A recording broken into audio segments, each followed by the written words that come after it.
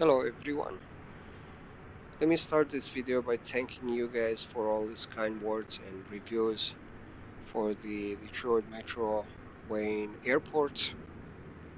Although it's still in developer mode, uh, you guys were so kind, so thanks a lot. So I'm gonna explain to you in this video. I'm gonna show you different ways to make this look more realistic. Now I do agree with you, if you have the default aircrafts installed only and no liveries into your community folder, the sim will generate uh, aircraft to the gates, and it will put general aviation aircraft uh, to fill up the gates. And yes, I do agree, it does look off and it doesn't look good. But there's ways to do it, and I'm gonna explain in this video. Now, I just wanna explain before we go forward why I didn't add any static aircrafts to the gates to look more realistic. One, it's because that gate is compromised. You can't use it, so I have to, in the background, I have to take it off for you not to be able to spawn to that gate, and then for the default ATC to give you instruction to park there, because now it's occupied with a static aircraft.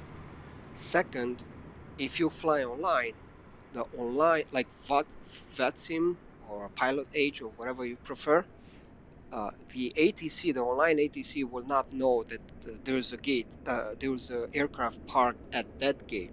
So if you fly in and he's gonna give you that gate to park, then you will have to overlap the static aircraft.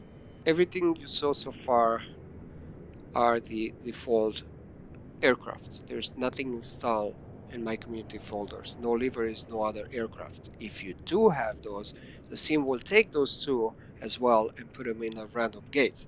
Now, if you have military airplanes, it will park it right there, so it's not gonna look realistic. It all depends what you have in your community folder.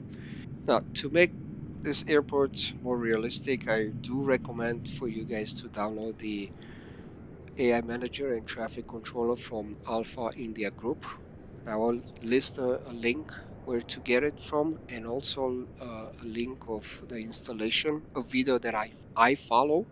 There's plenty of them on how to do it on YouTube, and you can follow whatever you prefer. So the downside of having this software is that you have to download liveries, and also it downloads flight routes, and it comes with a lot of different aircraft types, from general aviation all the way to the big guys, plus obviously the liveries. So it takes time to do that, but the good part is that it works for any airports you fly from and to. So it works for the entire world, not just for Detroit.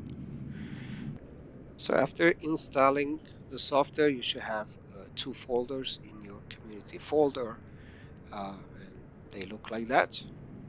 And then you can see I have just a couple of airports here. So let's go inside the sim now, and I'm gonna show you the difference. Alright, so we're in the sim. Now there's two options that you can use the AIG. You can use it with a default traffic, live traffic, that I'm gonna show you right now. So this is the default. The weather, I'm just gonna change it to 7 p.m. I'm gonna change it to a daylight. Okay, so let's go in the sim. So this is the default traffic. It's still the default traffic here. The only difference is because I have the two folder installed from AIG, now the sim can generate a more realistic aircraft types to the gate, because now there's more options. Obviously, the liveries too, because I download a couple of liveries, but the aircraft types, they're way better than just the default one. Yes, it's not perfect. You can see you got the Airbus Neo liveries there, and then okay, Frontier, Delta, and then you see on the right side Microsoft Flight Simulator livery. So it's still gonna generate that, but in combination with everything else what I have. And this is, again, I just want to mention, this is the default traffic that comes with Microsoft Flight Simulator. The only difference is now I have the two AIG folders installed into my community folder. Now, if you want to have uh, like a specific airliner park at the specific gates, then you have to turn on the AI traffic controller to run in the background while you're flying. The design for that, it's still in alpha, mode, so it's not perfect. Of course, you can expect uh, glitches and things like that. We're still working on it, but that's the idea of the AI traffic from AIG.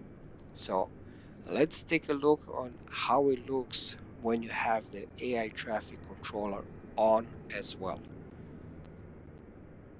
So for air traffic controller to work properly, you need to change a couple of settings. We go to traffic.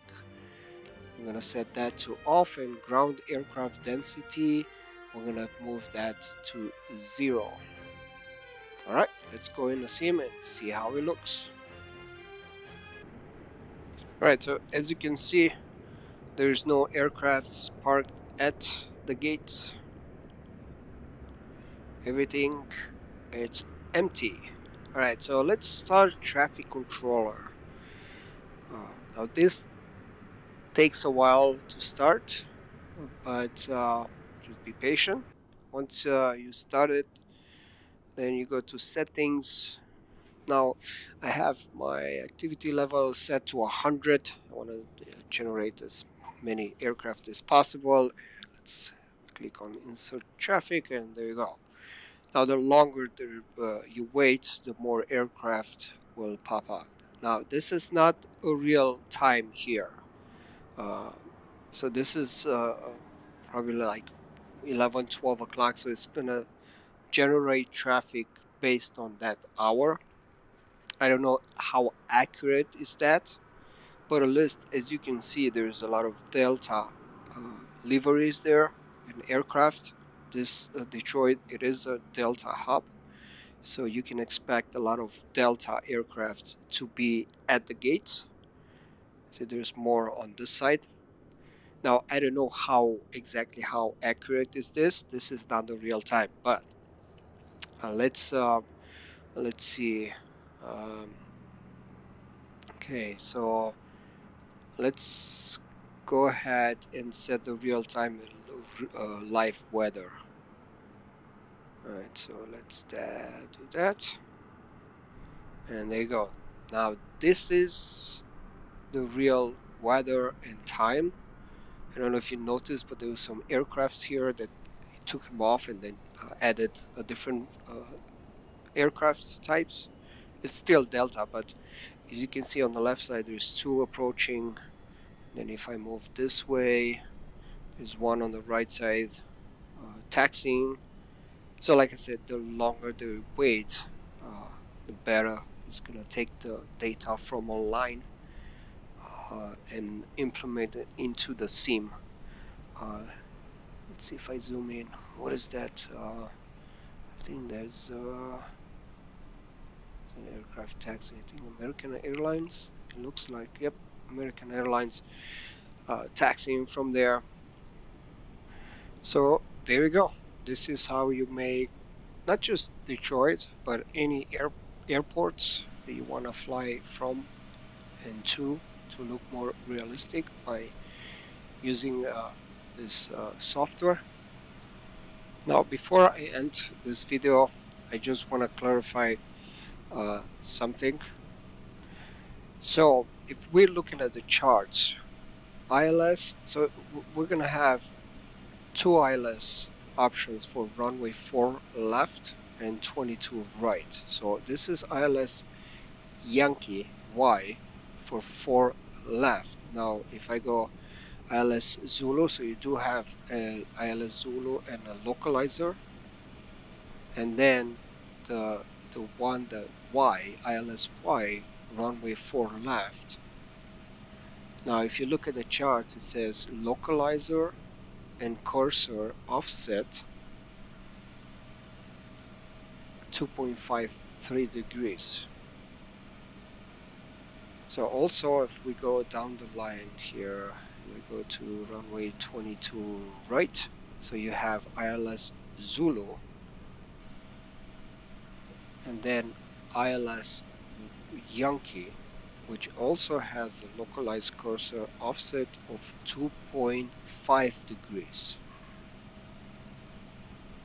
The other day I made a video approaching runway ILS 22 right Yankee, which has a localizer and cursor offset of 2.5 according to the charts.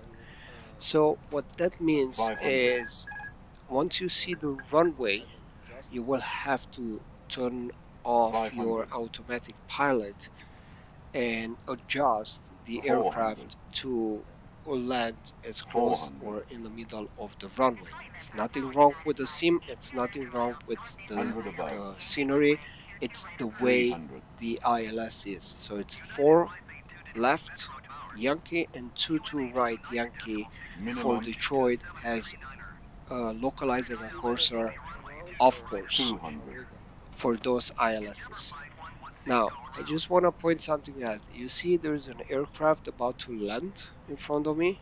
Now, I do have the AIG traffic controller on this video, and because I got the clearance to land, I told him to go around, and he does. So now I gotta say, I'm impressed by that. I wasn't expecting that. So alright, so that's it for this video. I hope you guys enjoyed.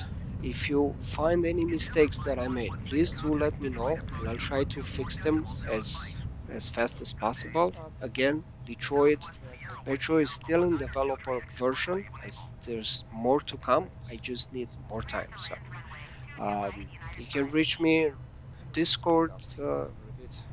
I'll post everything where you can reach me under the description of the video. So until next time, happy flying.